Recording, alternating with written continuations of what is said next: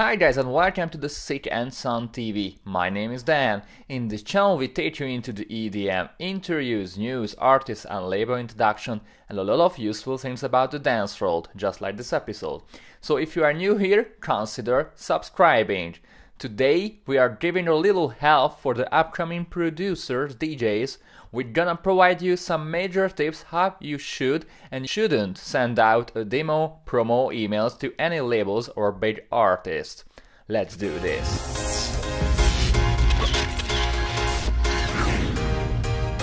Sending out a demo to any kind of label, it's really easy nowadays, just few clicks.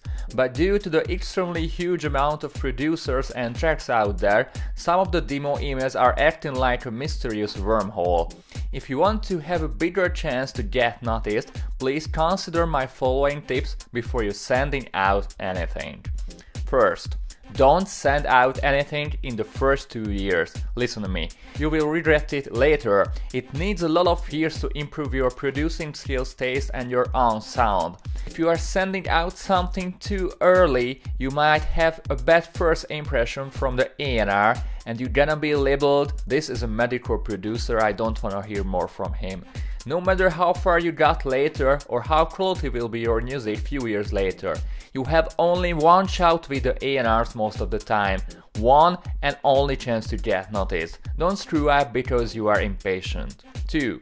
Be self-critic, know your skills and weaknesses. If you are constantly A and Bing your music with top-notch reference tracks, you will hear the difference between your stuff and between a quality popular stuff. You should be honest with yourself, don't lie to yourself. When you need to learn something, just take your time and learn it. It's not a horse race, focus on your craft instead of rushing. Number 3. Is your music outdated, up-to-dated or predated? When you are making stuff, it's important to not follow the trends instead of try to walk few steps further than the actual trends. It's important because the labels are working forward for even 6-7 months. What song is now trendy and viral, later it could be outdated.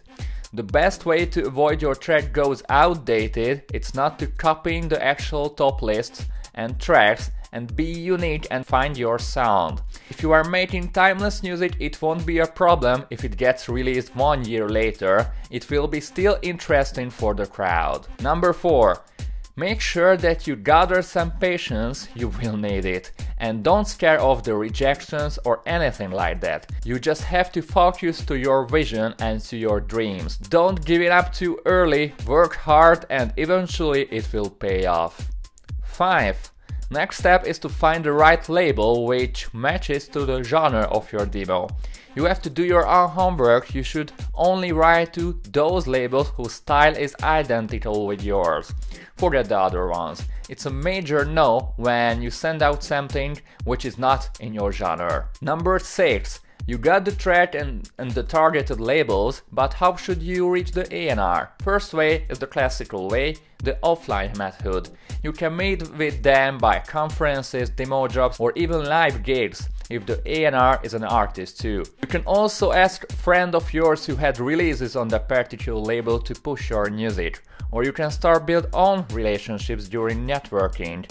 But the classical way is writing an email to the demo address of the label. First of all, let's see some major don'ts, what you shouldn't do, no matter what happens, if you wanna get noticed. The first no, don't spam. No mass emails or no CCC or BCC. Your email is not personalized, just a template. You are writing a novel. You are reaching the A&R on his personal Facebook profile. You are not humble. You attached the MP3 file into the email instead of download link. Your link is public, or on the private link you have a lot of plays already. And finally, bad timing, such as sending mails on the weekends, holidays, or you just don't care what the time zone the A&R has.